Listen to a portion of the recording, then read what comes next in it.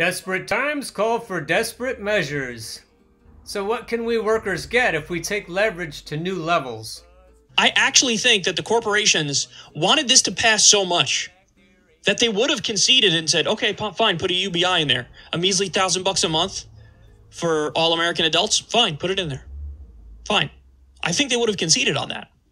I do. I also think you should have slipped in provisions about maybe rent freeze, mortgage freeze. And I think you can, again, I think you could have gotten that in there because they wanted this so bad. The corporatocracy would have given away a lot for this. Instead, you had the left-wing leaders cave pretty easily. Now, again, why did they cave? Because they were afraid of the negative press that they definitely would have gotten. They were afraid of Democratic leadership coming after them. That definitely would have happened. They would have been painted as the bad guy. And in the case of somebody like Bernie, as he's running for president still, I don't think he wanted to deal with that 2 weeks of vicious negative press in the middle of a pandemic. So he caved, and then you, of course, had, Ilhan Omar, Alexandria Ocasio-Cortez. AOC gave a impassioned speech against the terms of this bill, and then there are reports that she supported it. Now, we don't know for sure because there's a voice vote that went on. It wasn't, and that's what Thomas Massie wanted, get everybody on the record. They didn't do that. Why? They say because of the pandemic, but really I just think they're cowards and they wanted to pass it without any accountability. So where does the movement go from here? Because if you're like me, you're really disillusioned with the fact that our best leaders, our best politicians, I don't think they were even close to handling this properly. How is left-wing power exerted? That's how it's exerted. From the outside. So a true left-wing leader harnesses the will of the people and throws around the weight of the people and uses your biggest weapon effectively. So, what happens in a situation where Bernie Sanders acts more like Trump? In this sense, he goes, because they asked Trump, are you going to support the eventual Republican nominee? And he's like, I'll get back to you. What does Bernie do? Bernie goes out of his way to remind, oh, yes, if it comes down to it, I'll support Joe Biden and I'll campaign for him. And of course, Trump is the worst and all that stuff. If you're giving up all your leverage up front, you're giving it up front. Now, you might say, well, Kyle, how do you know that if Bernie throws around his weight and says, what if I take my ball and go home? What if all my supporters stay home? How do we know that's going to work? 2 words, Tea Party. So a lot of powerful shit getting thrown around here by Kyle. He's talking about strikes. He's talking about getting UBI and other things that nobody has wanted to this point. He's talking about Martin Luther King and Malcolm X. He's saying that their movements are why they got things done. It's also why they're dead, but we don't want to let that kind of thing discourage us from going forward ourselves. So Jimmy says, I wonder if Bernie Sanders or his campaign will have the courage to organize a rent, mortgage, student loan strike, or use their email list to help organize a general strike. Bernie said yesterday, I support workers who strike, conduct a sick out, or participate in a walk-off to support our collective health and safety amid this pandemic. Period. Whoa. He started with strike. Strike is in bold letters. I support workers who strike. Bernie could wreck the DNC. Bernie could bring the whole country to its knees, and we could help. If food workers and truckers and teachers and everybody who delivers shit could get together and say, we're not going to work until we get Medicare for all. Or it could be something else. Kyle said in that same video that we have to make our demands very clear and few in number. So we could say we need $2,000 a month until the crisis is over. We could say we need single-payer national health care coverage. Or we could pick some kind of loan forgiveness. And that's probably how long the list should be, or shorter. But if we all agree and then we stay out until they say, okay, then we've got something. And we did more than just pretend. And we did more than just posture. And we did more than just pout and stay home.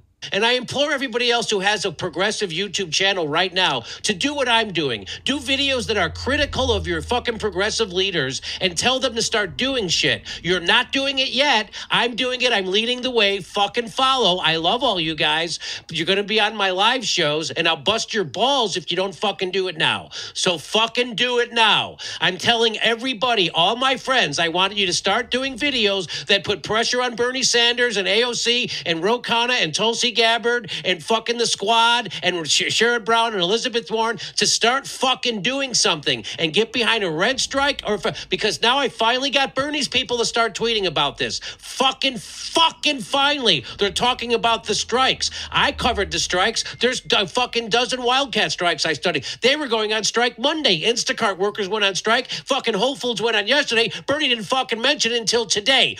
Looks like Elizabeth Warren also is jumping on the bandwagon. I'm supporting Instacart workers on strike today. They are providing an essential service to those who cannot leave their homes now. They deserve better pay, benefits, and protections. Hashtag Instacart strike. Jimmy's point is that the politicians are moving now because people are putting pressure on them. So it comes down to the fact that we don't care who our leaders are. What it really comes down to is whether we can push them in the direction we need them to go. That's why I started this show. I wanted the viewers to rise up and start shit and get things done in the world. Twitter does have a downstream effect. If Twitter is at the top of the hill, there's a flow downward. The lefty pundits and the lefty followers of the pundits get an idea, and then the mainstream pundits start to get the idea, and then trends start, and then we start to see things happening. The politicians are always the last ones to move because they're always considering damage control. The strike wave is in full swing. Whole Foods workers across the country are staging a mass sick-out tomorrow, following strikes today at Instacart and an Amazon warehouse in New York City. Sue Gibson says, I would order groceries today if Instacart would meet workers' demands. So the consumers can put pressure on as well. So the progressive media is not supposed to be a fucking fan club for our elected officials. No kidding. The progressive media is supposed to lead them because we're supposed to lead, and they'll follow because they're weak.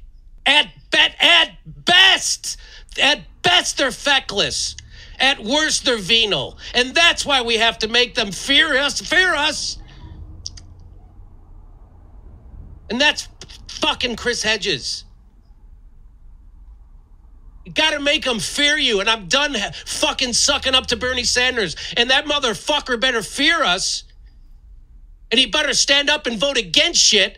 And if he's more afraid of getting pissed on by the media, he better be more afraid of getting pissed on by his fucking followers, because the fucking campaign's over, and the time to get shit done is now. Organize workers, organize a rent strike, organize a mortgage strike, and do it fucking now. And he's starting to come around on his fucking timeline, and if everybody else would do it, we would get it there faster. Because guess what they were doing up until today? Fucking nothing. They're giving me emails telling me all the shit they got in the bill. Shame on you! Some of the higher-ups in Bernie's campaign were emailing back to Jimmy and telling him things they got in the stimulus bill, and Jimmy's calling bullshit on it. That's how big of a pussy of a campaign they ran.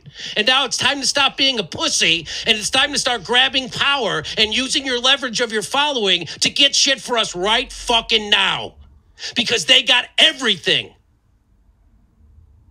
You motherfucker. Start calling out Nancy Pelosi and Chuck Schumer for negotiating a horrible bill instead of standing on the floor and yelling at Republicans because it's easy and it's cowardly. It's time for a revolution. It's time for a fucking revolution, which starts with a strike. A rent strike, a mortgage strike, That's a student loan strike, a credit card strike. What are you fucking doing? This is my union, APSCUF, State Union of Teachers and Coaches in the Pennsylvania State System of Higher Education. Our organization represents the faculty and coaches who have devoted themselves to providing quality higher education for Pennsylvania students. But the Pennsylvania State System of Higher Education doesn't give a fuck about students. All they want to do is take the students' money. And students are frustrated. They don't think that online education is what they bargained for or paid for, but we can't close the schools because then the bean counters wouldn't have beans to count. I wonder what would happen, my fellow APSCUF members, if we just didn't turn the grades in at the end of the semester until they told us what was going to go on in the fall semester. if they made a commitment to protect our jobs in the fall, if they made a commitment to protect our working conditions, even if we're lowly arts and music teachers, even if we're foreign language teachers or philosophy teachers. I only mention APSCUF because we're a union, and other unions should join our union, and we should all shut things down. We should shut things down until we get answers. The powers have never cared about the plight of the American workers, at least not in the last 40 plus years. Support for Medicare for All in the U.S. surges amid coronavirus pandemic, new poll shows. So if that's the demand, let that be the demand. So let's all decide together that we won't go to work, we won't pay our rent, we won't pay our mortgage, we won't pay our credit card bill or our student loan bill until we get Medicare for All single payer. We're going to have to make it known why we're not working. We're going to have to go on our social media accounts. We're going to have to make them if we don't have them. And we're going to have to make it clear to the powers why we're out. And until they make some real progress on getting us Medicare for All single payer, we're not coming back. This moment in history is a perfect time to get this done. We may never have such an opportunity again. Truckers and teachers and food workers, everybody who can cripple the economy, everybody who is essential, let's all work together and get it done. Get on board the Bernier bus train.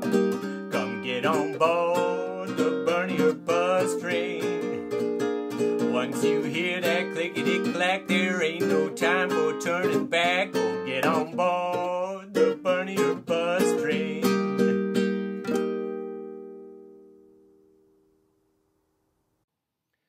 The preceding episode can be viewed on the YouTube channel Bernie or Bust Television.